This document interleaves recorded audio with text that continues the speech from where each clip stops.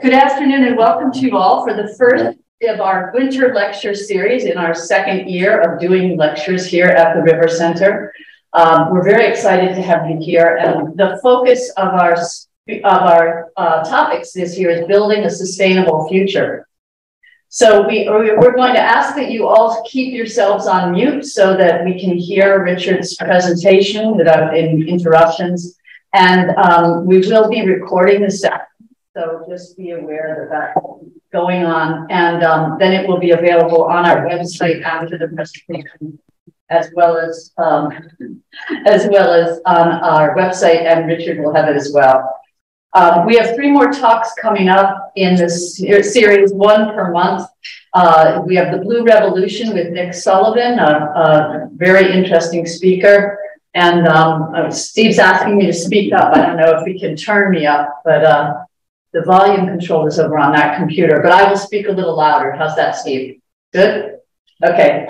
We have Tom Kearns, who is the architect who actually did the renovation of our beautiful river center here, is going to be speaking in March. And then our 3rd speaker is Madeline Ostrander, who's written a really interesting book called At Home in an Unruly Planet. So thank you for coming tonight, and we are really pleased and honored to have Richard Heinberg here as our first speaker. He's got an incredible resume. He's done very multiple books. We have his book here. Here it is, Power, and we're hoping some of you might purchase it tonight. Not to do too hard to sell. It's Prospects for Human Survival, and it can be purchased also at Partners Village Store. Done hundreds of lectures on energy and climate issues, and he's been on talks in 6 continents. He's been on NPR, so that's already the certificate of approval in my book. And he's appeared in films, which I didn't know until yesterday, including one with Leonardo DiCaprio's 11th Hour. So I'm not going to say too much more, but I'm truly honored that he came to our speaker series willingly and is going to be doing a wonderful talk today. Thank you. All right, we're going to put ourselves on mute now.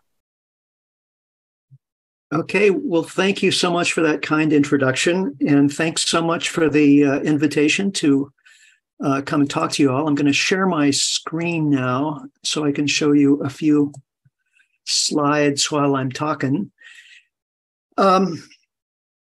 What I want to do over the next 40 minutes is walk you through some of the main points of my most recent book, Power. And this book is really the culmination of many, many years of research and thought. And my objective with the book wasn't really just to kind of solve this problem or that problem, but to try and step back and gain some perspective on the human condition in the 21st century. Because as I think you probably would agree with me, it really seems like things are coming to a head in terms of our human situation in relation not just to each other and the economy and all that stuff, but humanity vis-a-vis or versus planet Earth, depending on how you look at it. So the book was motivated by 3 big questions. The first one, how have we, just one species out of millions, become so powerful as to bring the whole planet to the brink? And why and how have we developed so many ways of oppressing and exploiting one another? Another big question. And then finally, is it possible to change our relationship with power to avert ecological catastrophe, while also, averting some of the intrahuman crises that we're facing? So, first of all, what is power? I decided to focus the book on power because as I've come to see over many, many years, power is really at the heart of just about everything. Why so? Well, for one thing, power is, in its most basic sense, if you ask a physicist what is power, she or he will say, well, it's the rate of energy transfer. Energy is everything. So we use energy to do literally everything we do. So you could say power is the ability to do something. And that's how we often use the word in ordinary conversation, the power of flight, the power of speech. But we also, in English, now this isn't always true in other languages, but in English, the word power also relates to social power, which is the ability to get somebody else to do something. And we spend a lot of time focusing on that among ourselves. We are a very social animal, and I'll talk more about that. So social power has a couple of brands, a couple of varieties. One is horizontal social power, where we just all pitch in and do something together. But there's also vertical social power, which is the reason I call it vertical is because it tends to, there tend to be some people who have more vertical social power than others. It's the ability of some people to get a lot of other people to do something. And that's usually mediated by incentives and threats, rewards and punishments of various kinds. And then, of course, the way we use the word power in conversation can relate to all kinds of other things: inspiration, ideas, force of personality, so on. All of those are perfectly valid meanings of the word power. But it's helpful, I think, to tie it all back to that very first definition that I used, having to do with energy, because as I've already said, energy is everything. If you want to understand any organism, ecosystem, human society, follow the energy or follow the power. So this is a theme, a thread that ties together everything from astrophysics to cell biology, all the way down to the subatomic realm. And certainly everything in human societies, human history, can be better understood if we have a grasp on the nature of power, how it arose, what it means, and so on. From the standpoint of energy, life is incredibly powerful. And this is an amazing little factoid I came across in doing my research. On a gram for gram basis, the average organism, including us, is 10,000 times as powerful as the sun. Well, how could that possibly be? Well, it's because the sun is just incredibly massive. Living things have evolved to be very, very good at capturing ambient energy, almost all of it from the sun, and storing it and making use of it, directing it toward their survival activities. So this is important to remember for a little later in the presentation, where we start talking about fossil fuels. So human power has evolved over hundreds of thousands of years, and especially the last few tens of thousands and few thousand years. And I tell that story in some detail in the book. I'm going to skip over most of it now because, most of us have at least a grasp of the outlines of how, fire, tools, clothing made us much more formidable in our environments as compared to other species, other organisms. Language, I think, is overappreciated in some ways and underappreciated in others. Underappreciated in the sense of just how formidable language made us, the ability to cooperate, to teach others how to make more sophisticated tools, how to share those skills over time and space. It was just an enormous advantage. But most of those early adaptations took place within the context of horizontal social power. Not to say that vertical social power did not exist at all in hunter-gatherer societies. It did in vestigial forms. But when we get to early state societies that had agriculture, metal weapons, writing, and so on, suddenly vertical social power really gets a hold. And we're talking about early kingdoms, societies organized around hereditary passage of governmental power. And this has just been about the last 6,000 years or so. And there were some key developments that enabled this coalescing of vertical social power. One was money. Money is, in a sense, a crystallization of social power. If social power is the ability to get other people to do things, well, if you have enough money, you can get other people to do all kinds of things. And so, economists talk about money as if it were just a neutral medium of exchange. It's far from that. Money is social power. But weapons are also a way of gaining or using social power. You can threaten people into doing all kinds of things. You can also inspire or convince people to do all kinds of things using communication technologies, of which the first was writing. And, some of the very first books, the Epic of Gilgamesh, consisted of stories that ended up in the Bible, which the word Bible just means book. So, some of the very first writings are still resonating down to us today, shaping people's behavior thousands of years later. All of these early state societies had human slavery. It's a human institution that is, really naked, extreme example of vertical social power that's been with us for a long time. The thing is about these state societies, first kingdoms and then empires, is that they tend to be they tend to rise and fall in cyclical patterns.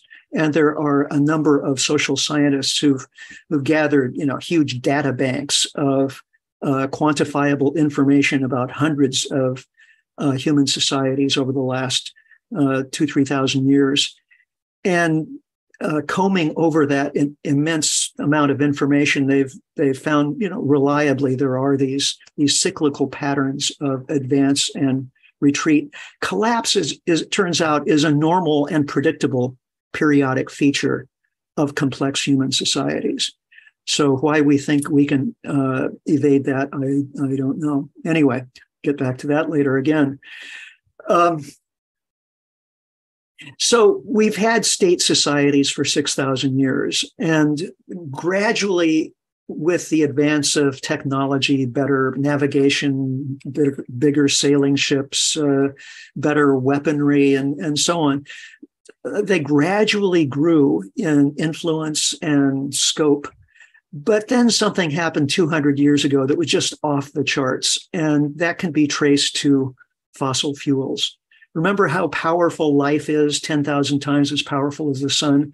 Well, that was true of ancient single-celled aquatic plants, too. They were incredibly good at aggregating energy from the sun and storing it. And then when they were buried in sediment and slowly cooked over time so that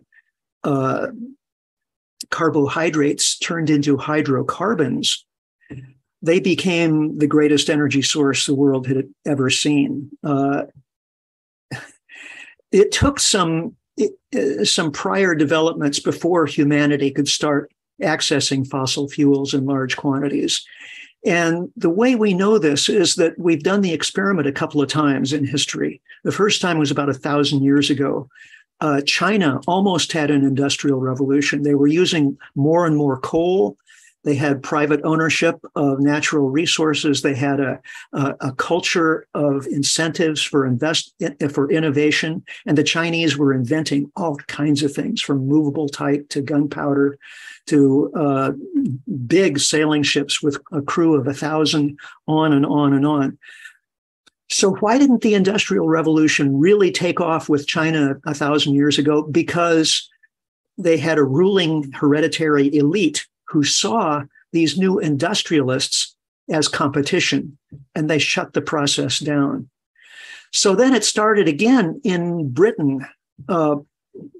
roughly 300 years ago. But this situation was different. Britain certainly had a ruling hereditary elite, but Britain had just been in the previous couple of centuries through a process of colonization, taking over much of the rest of the planet, extracting resources, shipping them, cheap labor, all of this stuff. And that had already created a commercial merchant class that was already successfully challenging the power of the aristocracy. So that opened the way then for a new power center in society to really gain hold. Not just fossil fuels, but all of the technologies that then flowed from fossil fuels, the railroads, manufacturing, and so on. And that changed everything. This is what agriculture looked like before fossil fuels. This is what it looks like today. It used to take 80% of the population or more to produce enough food for everybody else so that we could have maybe 10%, 20% of the population living in cities and specializing in other activities, right? Well, now it only takes a couple of percent of the population, maybe 1% of the population to grow enough food for everybody else. So what happened to all those other people? Well, they gave up farming, moved to cities, and took up jobs in manufacturing, sales, marketing, you name it. This is a graph from U.S. Department of Agriculture. And I ask, what does this graph gloss over?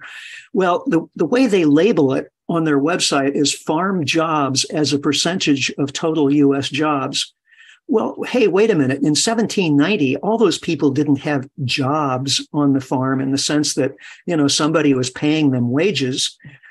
They were either enslaved persons or they were small landholders. And in some cases, they were large landholders who had enslaved persons working for them.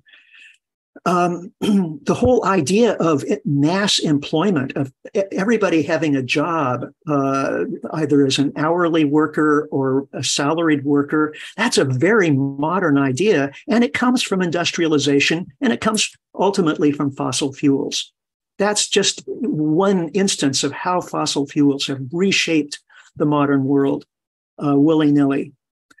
Here's a little slide from Investopedia showing the economy as most economists now envision it with producers and consumers. I added the little question here.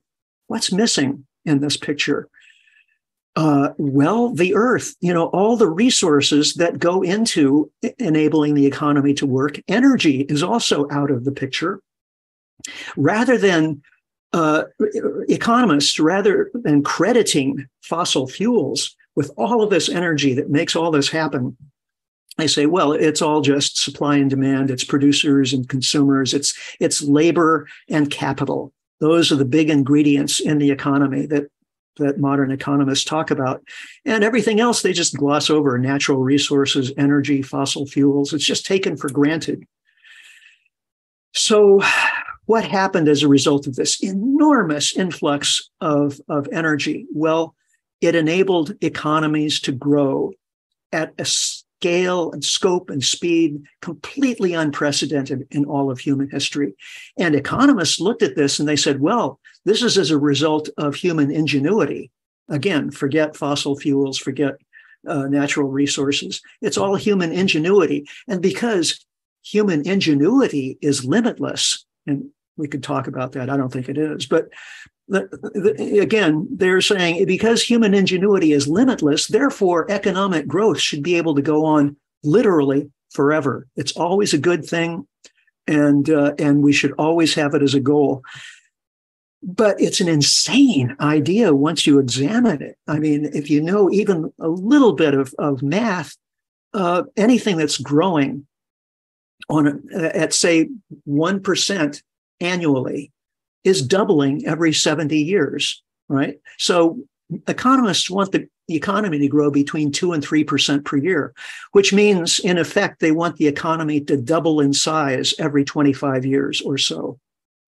But think about that. The amount of resources that we're extracting from the planet right now, we want that amount to double 25 years from now. And then 25 years from that, we'll be using 4 times as much, then another 25 years, 8 times as much, and so on. Can that really go on forever? Of course not. It's ridiculous. But, try and find an article on the business page of the newspaper that questions that economic orthodoxy. So this is global energy consumption.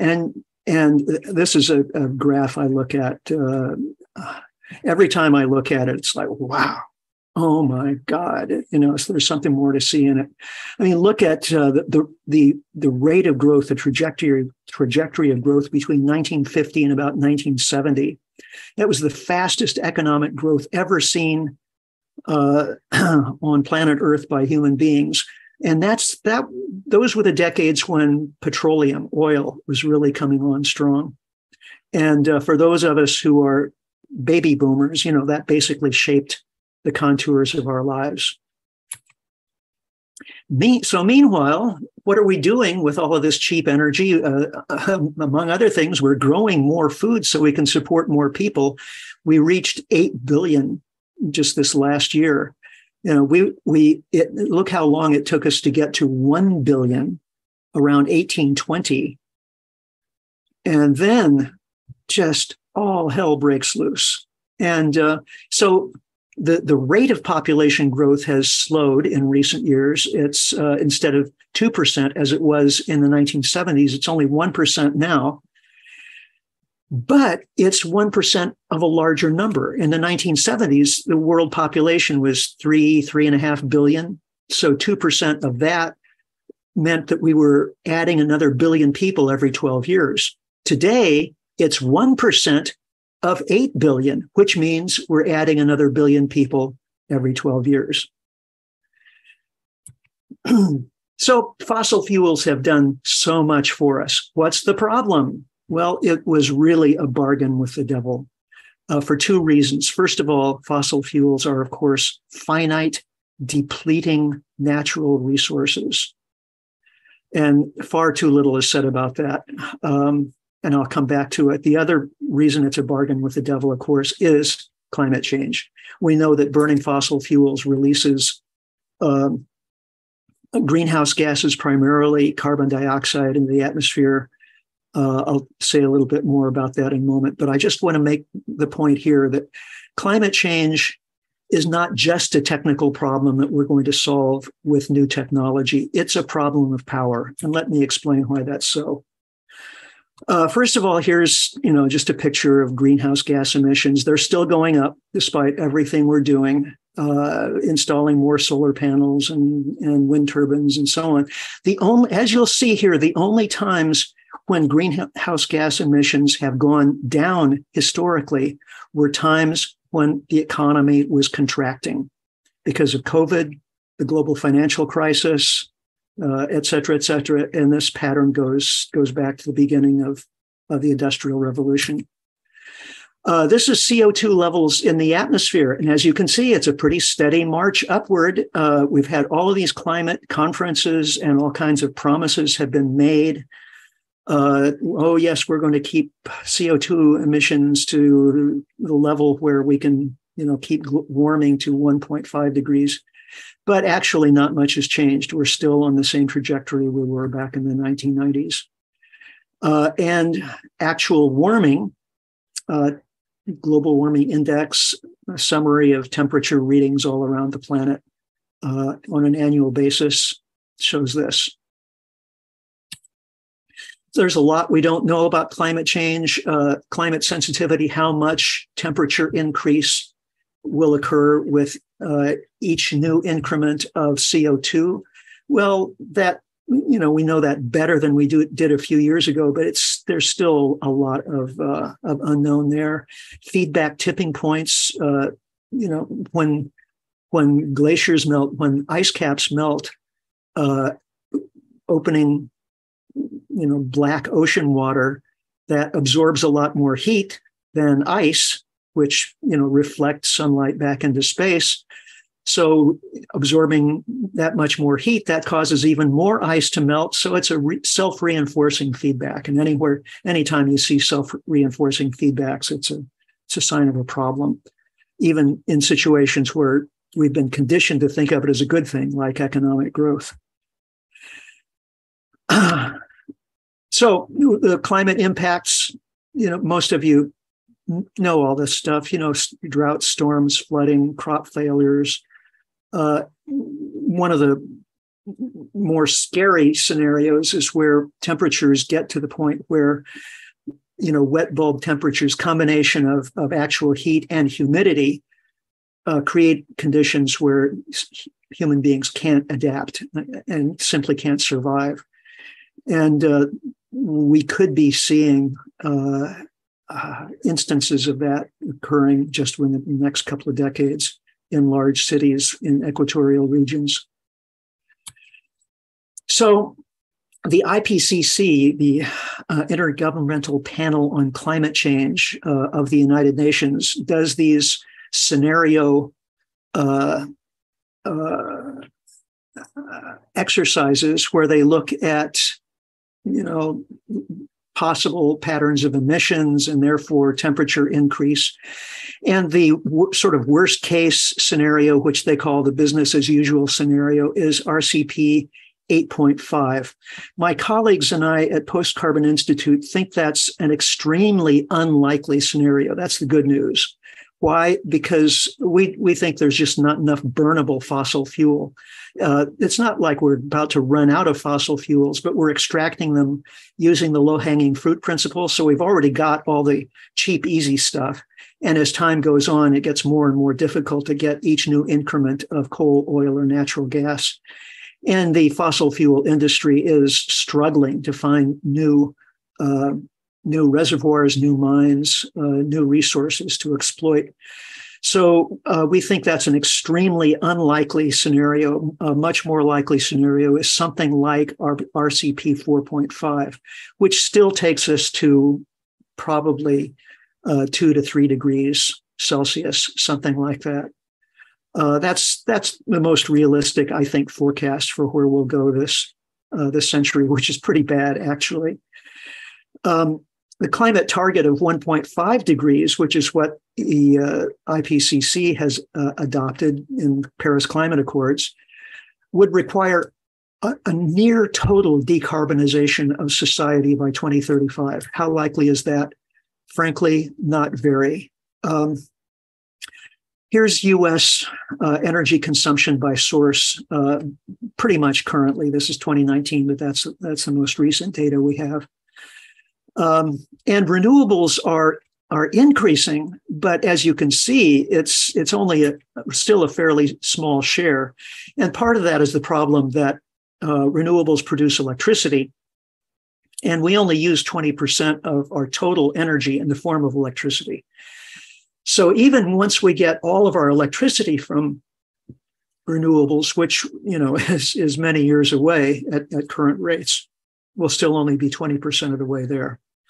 It's a huge job. And there are going to be some things that will be very difficult to electrify. A couple of examples. This is a cement kiln that operates at 1,500 degrees Celsius, 24/7, 365 days a year. They never shut them down because they're very hard to restart. Could you operate this thing on electricity? Well, maybe in principle, but it would be much, much more expensive. Nobody's trying to do it. And cement, of course, is the key ingredient of concrete, which is literally the foundation of modern industrial civilization. Even wind turbines get anchored in concrete. Then there's aviation. I could go on. Shipping. There are ways of dealing with each of these difficult to electrify situations on a desktop. Using you can use solar electricity made with solar panels to electrolyze water to produce hydrogen, and then combine hydrogen with CO2 captured from the atmosphere to make synthetic fuels to run your airliners on. And there are people experimenting with that now. Again, on the desktop, it's possible to do the experiment and make it work. But at the industrial scale of the size of the industry that exists now, we're not going to get there by 2035.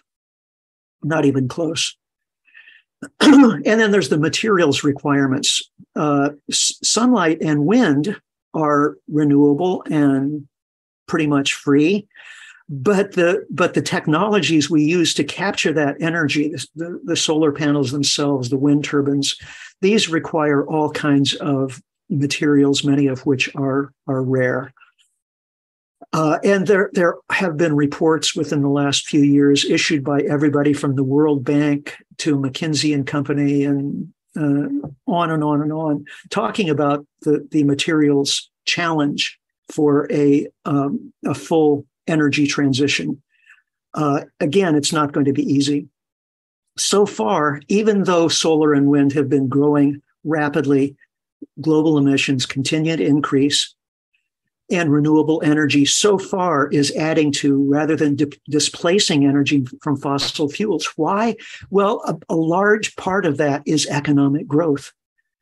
As long as the economy is growing, we're using more energy. So how much of that new energy that we're using is coming from fossil fuels versus alternative energy sources? Still, the lion's share is coming from fossil fuels. You can see that yourself here.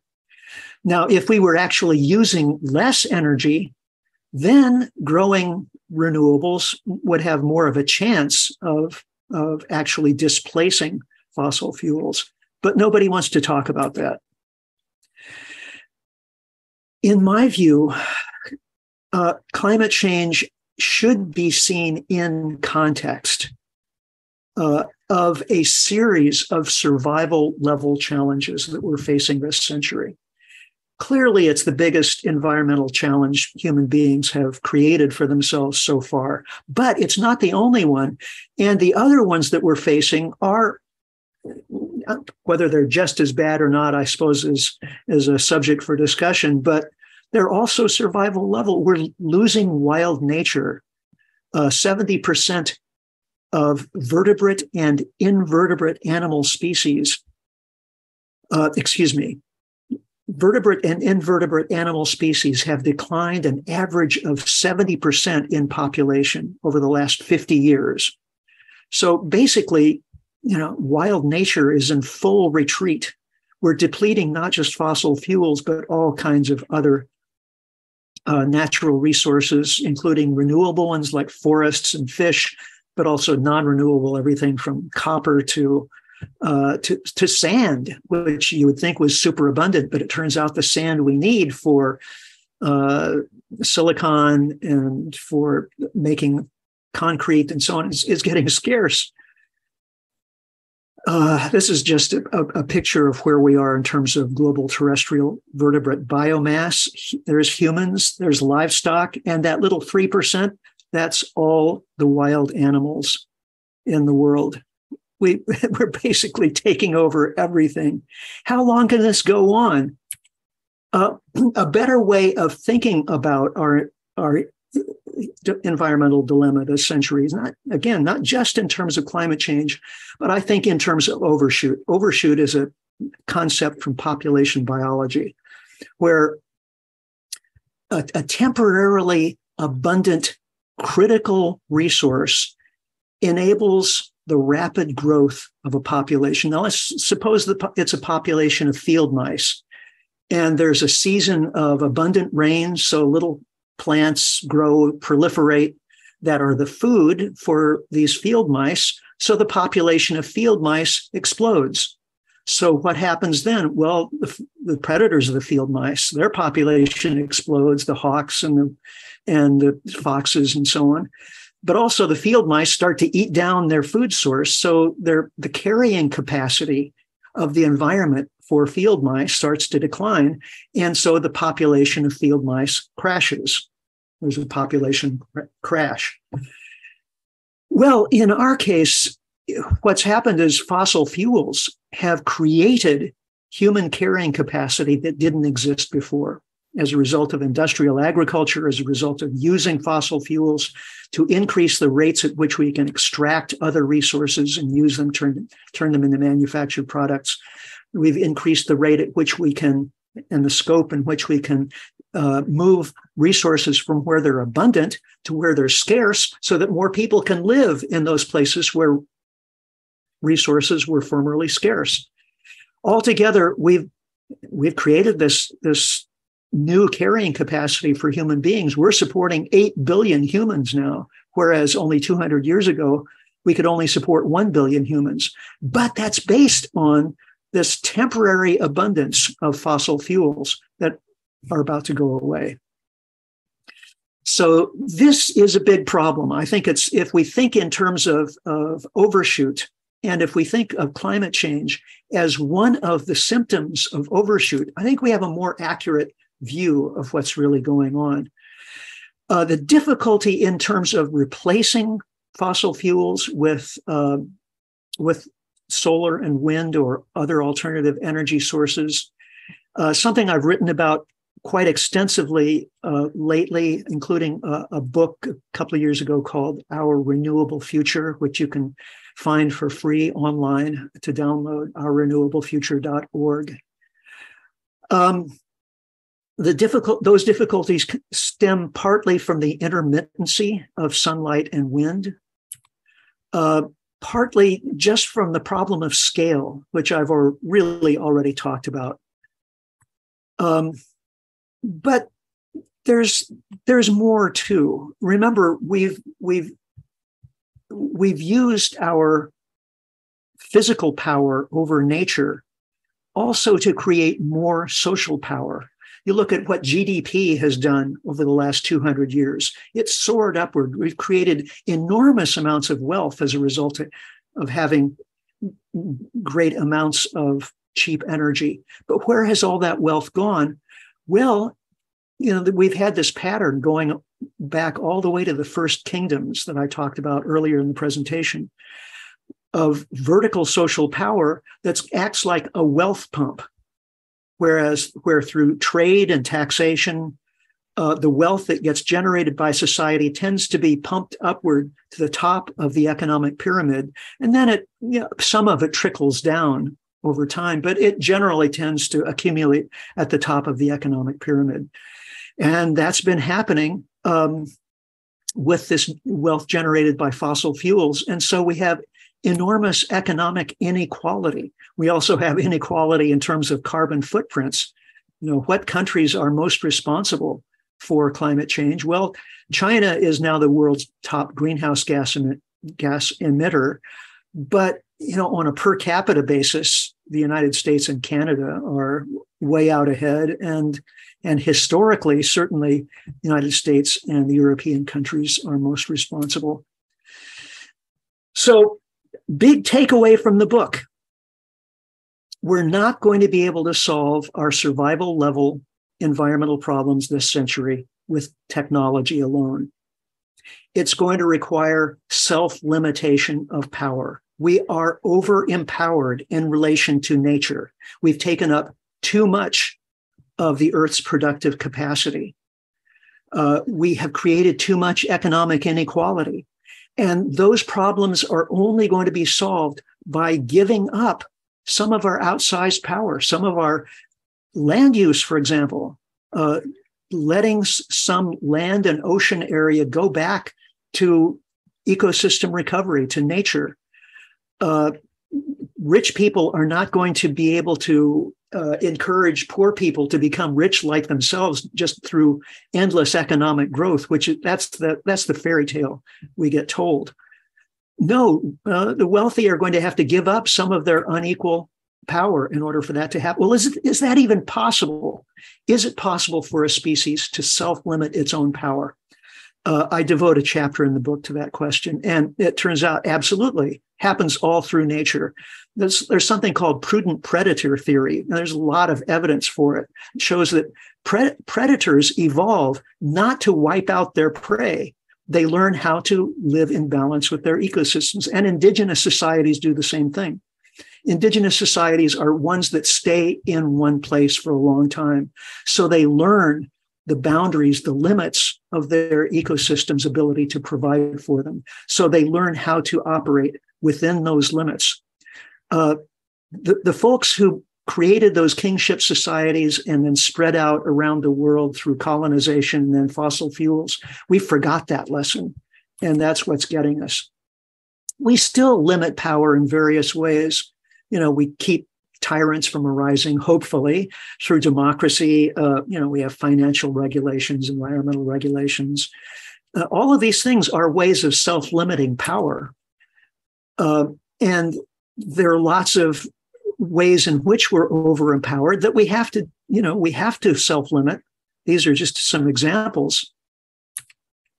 So if we can do it, why aren't we doing it enough? Why are we in so much trouble? Well, it's partly because we've gotten so much power so fast from fossil fuels, and we misinterpreted the signals. Instead of thinking, wow, this is a one-time only bonanza, we better use it really wisely so future generations can benefit as well. No, we said, oh, it's because we're so smart. And because we're always getting smarter, therefore we can always have more. And there's no limit. There's literally no limit to how much of nature we can take over. It's a Star Trek mentality that says we've been put here in order to take over not only the whole Earth, but cosmic habitat as well. Yeah, we might have to deal with some unruly Klingons along the way, but we're going to take over the whole cosmos eventually. We've got to grow beyond that. So what's actually going to happen over the remainder of this century? It's the pivotal century where humanity is going to come up against the limits that we have stretched by means of fossil fuels. And those limits are going to snap back. So what happens over the course of the remainder of this century depends on how we re-engage with those limits, hopefully in a voluntary way and in a cooperative way. Because there's another way of doing this, which is basically just to fight over what's left. And that's not an unlikely scenario. It's sad that I think too few of us are talking about readaptation to limits, because that's the only way ultimately that we're going to make it through this century without a big fight. So what to do? We need to fight vertical power with more horizontal power by building alliances. We need to build community resilience because there are challenges on the way, no matter what we do. And more resilient societies will be ones that are better capable of surviving the kinds of climate and other shocks that are on the way. And build trust among each other by living with wisdom, integrity, courage, and compassion. Without trust, we're not going to be able to cooperate. And right now, trust is a thin commodity in some places like the United States, particularly, I think. Realistically, we have to rebuild that community level trust so we can build more community resilience and more resolve to tackle these problems. As I promised at the beginning, this is not just a set of, answers for our problems. It's more an attempt to arrive at a perspective, at wisdom. And, in terms of wisdom, I think some of the ancient sages really got it right, including the great Taoist philosopher Lao Tzu, who said, knowing others is intelligence, but knowing yourself is wisdom. Mastering others is strength, but mastering yourself is true power. So if you're interested in following the information I've just presented in a little more detail, I would recommend the book itself, but also there's a power podcast at Post Carbon Institute, and that's free. You can just go to postcarbon.org and find the link to that. And otherwise, let's have some discussion, some questions and answers.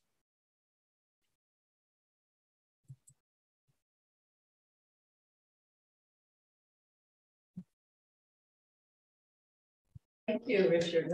What a great presentation. We have one question sitting right next to me, so I'm going to let Ned speak.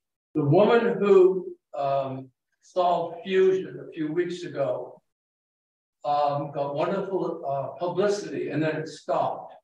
Do you have any insight into how fusion might help with power as we go forward? I'm not very optimistic about the ability of fusion to help us solve our problems. And that's for two reasons. First, just the technical problems with fusion are enormous. The breakthrough that happened, it has to be put in context. The energy break-even was just in a very limited scale. They weren't counting all the energy that was required to build all that infrastructure and really operate all the machinery. They were only counting the energy that just went into that one little explosion. In order to generate fusion power realistically, that little microsecond explosion would have to be repeated on an ongoing basis, thousands of times per second. Literally, if this technology can even work, it's many decades away. So from a technical standpoint, it's not even worth thinking about. But then doing the thought experiment, suppose we had limitless energy. What would we do with it? Would we take over even more environmental space? Would we, mine the oceans for materials with which to build more fusion reactors, And there has to be an end to it, a limit to it. And I think we'd best use our brain power going there to how to adapt to environmental limits as opposed to how to shatter them with more high-powered technology. Michaela, do you want to do this next? Mike Sullivan had a question. So this is a complicated question, but I think we could get to the simplest part of it, which is, can you speak to the need for energy storage and batteries, mm-hmm. and how is that going to play into all of this issue? Right. Because sunlight and wind are intermittent, we need various technological ways of making up for that intermittency. Battery storage is one, which is very good for diurnal intermittency. You can store energy in batteries for a day, 10 days, whatever. It's less good for seasonal intermittency. So if you need to store energy for 6 months at a time, you need a different technology from, say, lithium. And there are folks working on that. Energy storage costs money and it costs energy. So it reduces the efficiency of renewable energy systems in terms of energy in versus energy out. And it increases the costs. So if you're just looking at the cost of a new solar panel versus the cost of building a new increment of coal power generation, the solar panel will win every time. But if you're thinking in terms of electricity systems and how to integrate those systems with all of the technology we already have, well, which of course is how utility companies have to think, well, it's more complicated, and the renewable energy system becomes a harder sell. So we do need more breakthroughs in terms of energy storage. I think the energy transition is going to be a challenging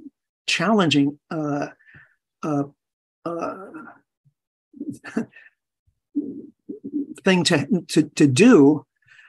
But, I think it's necessary at some scale because we've built our industrial civilization so much around electricity, especially the last, couple of decades, where we put all of our information online, financial information, health information, scientific, cultural, so that if the grid goes down permanently, we basically lose human civilization as we know it. So we need some level of grid to keep working. And I think renewable energy could do that. I don't think renewable energy is going to be capable of maintaining the level of energy usage that we currently enjoy.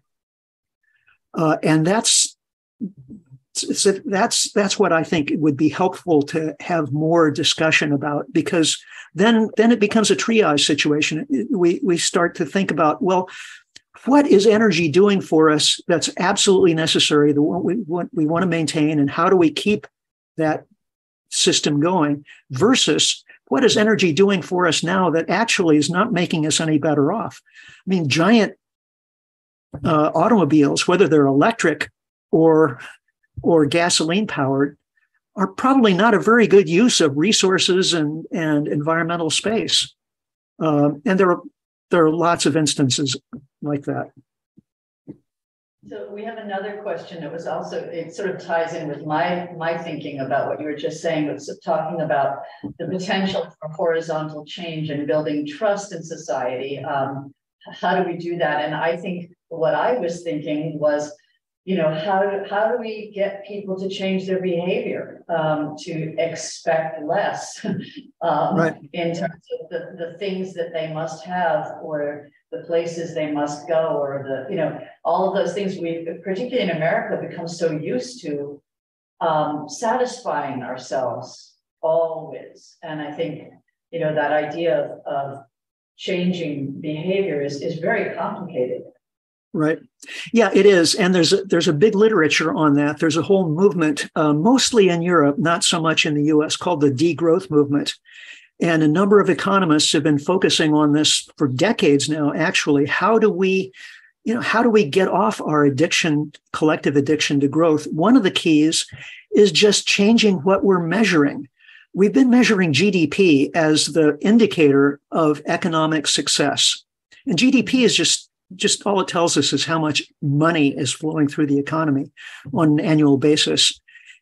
And what we really want to know is, how are people doing? Are people happy? Are their basic needs being met? And if we had an indicator that told us how are people doing in relation to environmental sustainability? Can we keep living this way for generations and generations successfully? That kind of indicator is what we need. The nation of Bhutan has been using gross national happiness as an alternative to GDP. And that would certainly be much better. There are some other folks with other ideas, other indices that could be used, but certainly GDP is probably one of the worst indicators to pay attention to. Doesn't Bhutan also have sort of a countrywide commitment to, no carbon footprint? Yeah. Right. Interesting. How about the issue of building trust? How do we tackle that? Yeah, that's not an easy one, but we've got to get to where we can talk to one another again and take our attention away from social media and more back to, face-to-face discussion. Social media is, I talked about how communication technologies have been tools of vertical social power. Well, the most sophisticated communication technologies we have today are social media.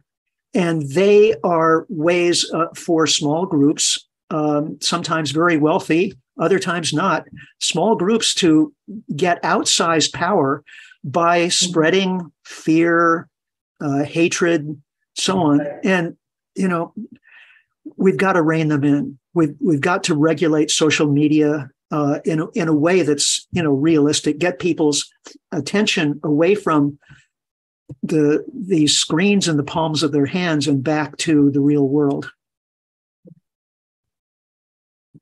Okay, the last question that came in was the one about population control. If there were less people on the planet, would we get closer to a balance? And of course, that then becomes, well, who are we trimming out of the population? I think that's a really complicated question too. I mean, there are countries that are doing some self-regulation on population control. There are countries that are not. But I think if we were to try to tackle that across the globe, you'd have to think about, well, who's making those decisions and how? Right.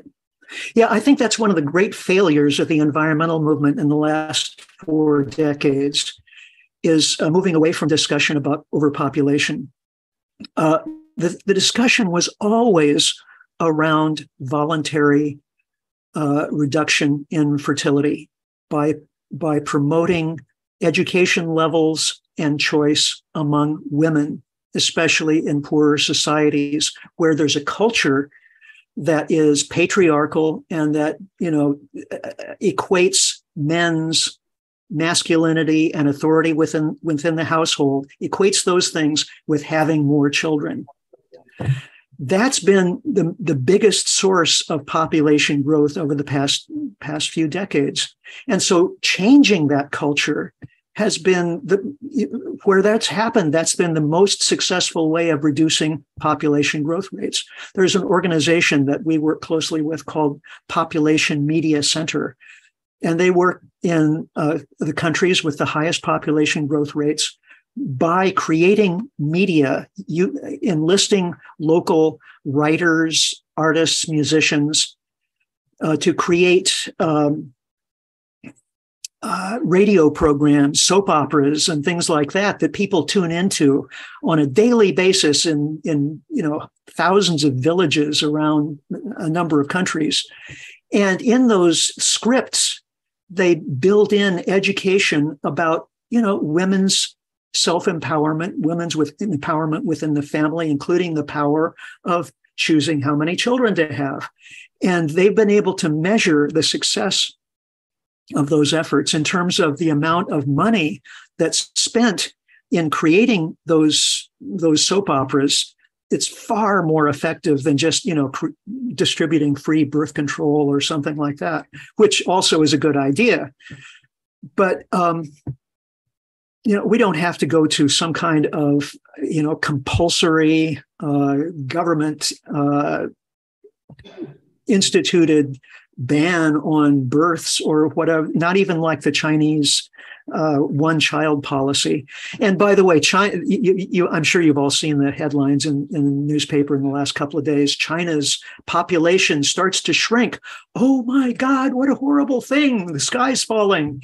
Great. I mean, that's exactly what needs to happen. And yes, it creates some economic problems over the short run.